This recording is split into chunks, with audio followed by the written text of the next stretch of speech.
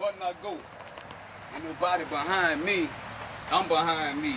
My niggas on the side of me. Look, these are the bars of the strong, not the bars of the weak. About to make this niggas who think he spit hard bars hardly speak. Look, before this battle came into fruition, niggas already had counted me out like I was Ralph from New Edition. Niggas immediately got in their feelings, started dissing. Said there was no competition without even giving me a listen. That's a dick rider. Said I was gonna be a victim. I mean, another number under math body count. But what's funny about that, I don't ever remember math being or winning any battles or bouts. So I guess everybody wondering what this challenge all about. Keep listening.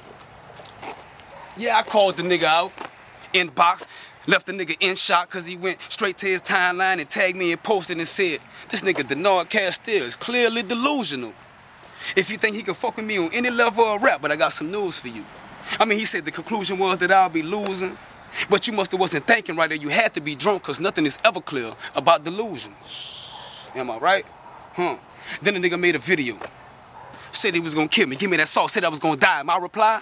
Nigga, you can't kill what's already walking dead. Bug hit him with the line like, you can't kill what can't die. Brandon T jumped in on it like, damn, them niggas contradicting each other. First, Fiks said he was walking dead, Bug said he was alive. But it was something about them two lines that Brandon T didn't realize. That the ghost is dead to you, but to itself is alive. Nigga, catch your head, these are tales from the dark side, Eagle Street.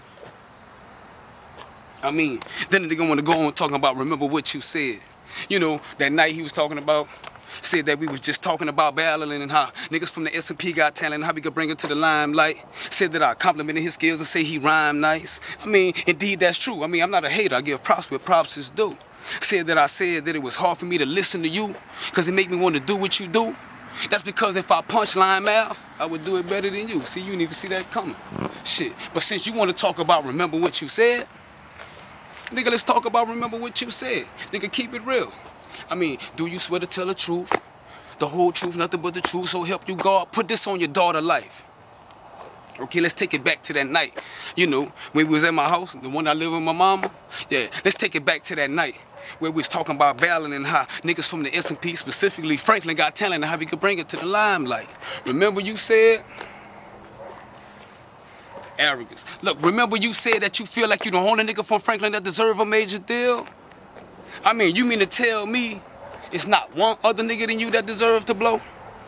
Not me, Killer, Petey, Israel, J-Wo, Nuke, Baby C, your big homie B-Dub, the nigga you fuck with, Trouble Trug, your nigga in your set, Jetty, not even our nigga Kid. Oh, that's how you feel? You fat, skinny nigga? I mean, how the fuck you get on camera, nigga? Pause. How the fuck you get on camera, nigga, with a fucking t-shirt that'll fit me tight? Nigga, fuck, look.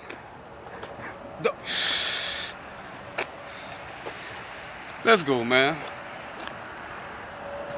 You mean to tell me it's not one other nigga than you that deserve to blow?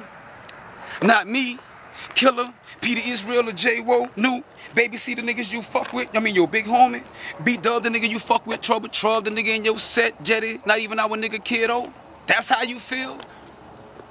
Well, I feel, since you feel like you the only nigga from our hood that deserve to blow, I'm feeling like, nigga, you don't deserve to be from our hood no more, nigga. Run this nigga out of town like he from out of town. If he come back down, beat that nigga back down. This time, watch that nigga filthy mouth out with soap, break his face on the ground, take what's in his pocket, probably nothing, but they'll still leave that nigga dirt broke. I mean, cuz, word on the street is, T-Mav refused to collab with a nigga from back home. Said he'll kill a nigga on his own song. Nigga, you ain't no renegade, nigga. You've been afraid, nigga. You couldn't MJ if he came out of retirement the second time with the 4-5. You're not the best, so I guess my chest waiting on them 2 9s. Pull up. Nothing about your style is original. It's all stolen. You should be a convict.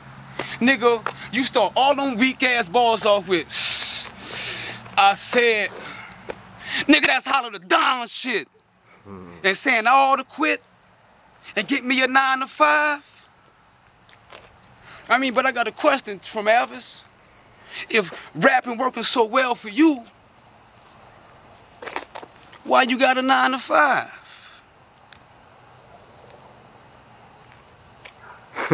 Cut that shit.